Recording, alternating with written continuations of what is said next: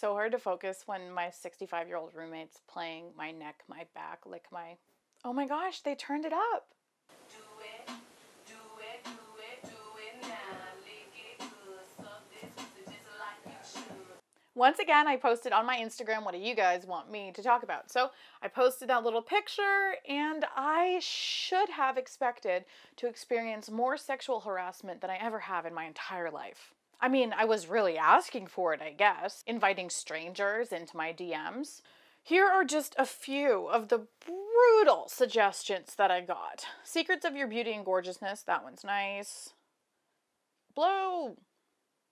Funny question, I'm from Red Deer. Are you down for a one-night stand? Let me make myself clear, Father Roger. I would rather bathe in feces every day than have a one-night stand with someone from Red Deer. Show me your, bra size. Now let's talk about what actually matters, and that is the return of sports. Now, I'm not the type of person who's like the baseball nerd who's like, this prospect does this many RBI in the Mert League. But I am very excited that the Toronto Blue Jays got a freaking steal in Austin Martin, and these are the reasons why.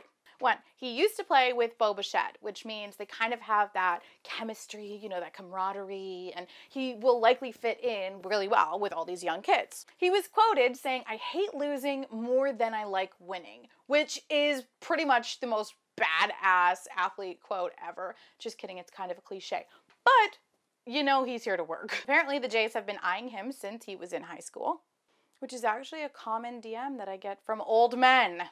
He's versatile. He can play second, third, or center field, and it's going to be interesting to see what the Jays come up with. Like I said, I'm not the type of baseball nerd who's going to focus on those nitty-gritty stats because there's so many in baseball, and to be frank, no one really cares about a lot of those stats.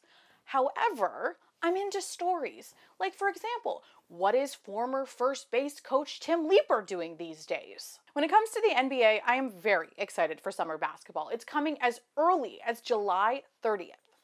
But let's face it, a primarily black league doesn't exactly want to be focusing on playing the game right now. They have bigger fish to fry. For example, LeBron James started alongside other athletes a voter suppression group, meaning that a lot of places in the United States, it's harder for them to vote. For example, in Georgia, some people waited 12 hours to hit the polls, and when they were there, guess where it was? During a global pandemic at a nursing home.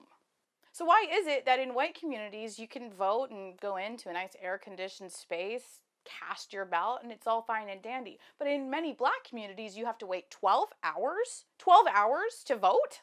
Yes, I want basketball back, but I am way more interested in what LeBron James is talking about off the court. Have a good week and stay out of my DMs. Goodbye.